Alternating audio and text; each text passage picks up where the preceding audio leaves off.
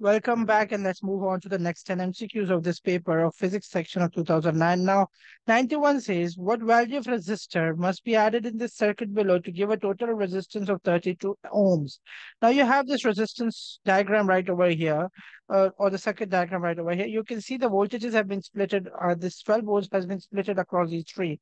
Now, if you add these two together, it's 6 volts, so this one will be getting 6 volts only. And we just need to find out the resistance. In order to find out the resistance, we already know the potential difference. We need to find out the current. To find out the current is very easy. You have the total resistance that you need to get for the entire circuit, and you also have the total EMF of the entire circuit. So when you have these two, you can use Ohm's law to calculate the total current that is flowing through the circuit by using V over R.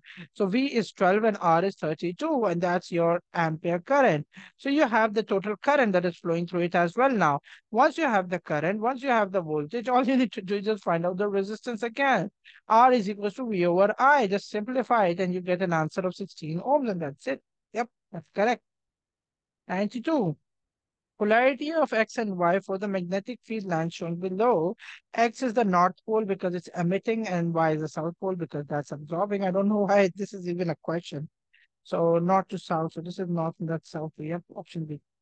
Moving on, 93.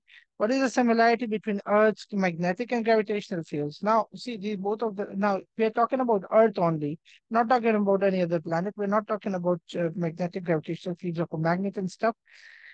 So they are dependent on the distance from the Earth, obviously, because the more you go away from the Earth, both of them have to become weaker, right?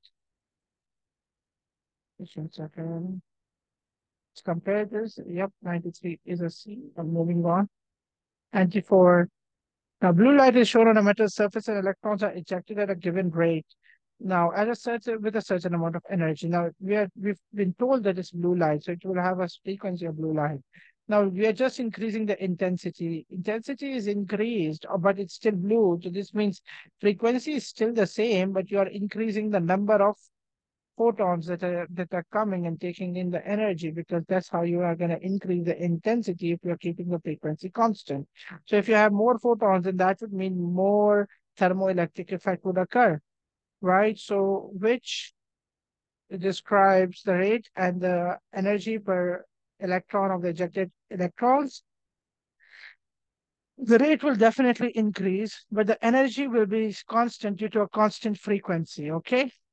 So option B is correct. Let's move on to 95. In case of power failure, doors and stairways in large buildings are often outlined with special paint that glow for some time. This is called phosphorescence. ये याद करना है, आगे चलते हैं. Which isotope is produced when bismuth decays by emitting an alpha particle? Now we need bismuth and it is decaying by emitting out an alpha particle. All you need to do is just subtract the 4 from this mass, which is 2, will be left with 210, and subtract the 2 from 83 to we are going to be left with 81. So this is the element with 81 and 22 and 10. 97. What describes the atomic and mass number of a nucleus that has emitted a beta particle? Beta means an electron with a zero mass but -1 charge. So you have the atomic number not changing at all because it's zero mass. But yeah, the proton number, it will increase by 1 unit, so it will change. So mass number does not change, it stays constant, but atomic number, yes, it does. Now, 98. The half-life of a radioactive metal or material is 14.7 years. How long will it take for a sample of this material to decay to a 2.5% of its initial value? Now, let's look at all the different half-lives. After first half-life, it's going to become 50, second 25, then 12.5, then 6.25, then 3.125, then finally 1.56. Now, 1.56 is less than 2.5. This means that there's something has happened over here. The 2.5% came during this half-life. Now, let's count all the half-lives. 1, 2, 3, 4, 5. 5 half-lives have gone by default. They have gone. So 14.7 times 5 is calculated, which turns out to be 73.5. And then during this time, a few years later, you will get 2.5%. So yeah, it's going to be slightly higher than the 73.5. The best possible answer is 78. 99 now. In an automatic clothes dryer, you have this stuff going on. You have a vertical circle now, and it's just about to The dryer is designed so that the clothes tumble and do not simply stick to the drum as it rotates. What is the speed when the drum must rotate when this much kg sweater at the top of the drum will just begin to tumble? Just begin to tumble actually means that there is no other influence over here. It's just the weight that is responsible and that is actually acting as a centripetal force. So you just equate the two. So weight is equal to the centripetal force. Mg equals mv squared over r. Mm cancel out. You are just left with the v. V is equal to square root of gr. So you have g is 10 and r is 0.375. And when you do the calculation here, the 10 multiplied by 0.375 will actually give you under root of 3.75, and under root of 3.75 is very close to 4, under root 4, right? Under root 4 answer is 2, but this answer is not going to be 2, it's going to be slightly less than 2. So because it's going to be slightly less than 2 and this is the only answer, that's going to be the only answer. That's it, which is less than 2. Then, last but not the least, a linear accelerator is a device that is used to accelerate electrons using electromagnetic fields. With time, the electron energy increases and the speed of the electron approaches the speed of light. Now, you guys know what's happening here, right? We are moving at the speed of light, so all the concepts of this of theory of relativity should start jumping into your minds now. All right, we had three major concepts, the three key concepts of theory of relativity: mass variation, time dilation, and length contraction. Now, which of the following is true with regards to an electron speed and its mass and the speed of the electron approaches to zero? Now, you have this same electron, all right, and it's moving towards the speed of light. Now, they're asking us what happens to the speed.